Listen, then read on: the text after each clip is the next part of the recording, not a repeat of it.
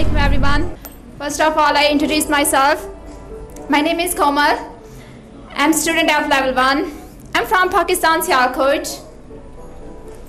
Today my topic is importance of discipline.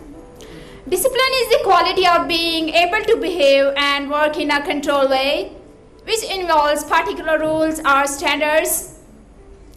It's lead us to the right path. Parents, family, school, college help us to develop a strong sense of discipline.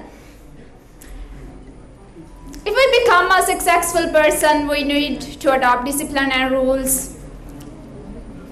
Discipline to focus us the goal.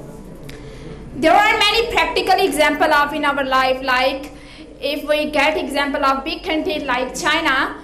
China is a poor country in the past, but they adopt discipline and rules. No, they known as big famous country. Why? Because they adopt discipline and rules. So if we become a successful person in our life, we need discipline and rules. If the people are indisciplined, their countries seem massive and uncivilized. Ultimately, their life is disturbed and unsafe. So the importance of discipline is obvious. That's all about my side. Thank you.